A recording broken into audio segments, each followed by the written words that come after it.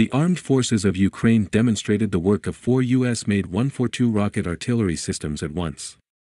Rare footage released on the Telegram social media in the Operativno ZSU group demonstrates the use of himars in the daytime.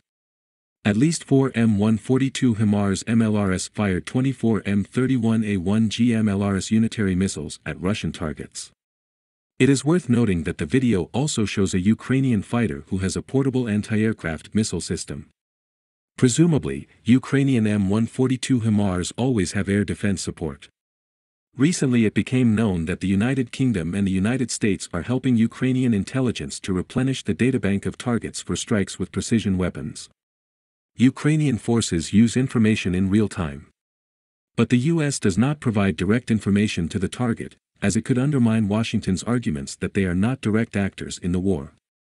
Also, the Pentagon denies Russia's claim that Russian forces destroyed 6 of the HIMARS missile systems transferred to Ukraine. We are aware of these latest statements by Russian Defense Minister Shoigu, and they are once again openly false, the speaker said. We are aware of these latest statements by Russian Defense Minister Shoigu, and they are once again openly false, Pentagon spokesman Todd Brasile said.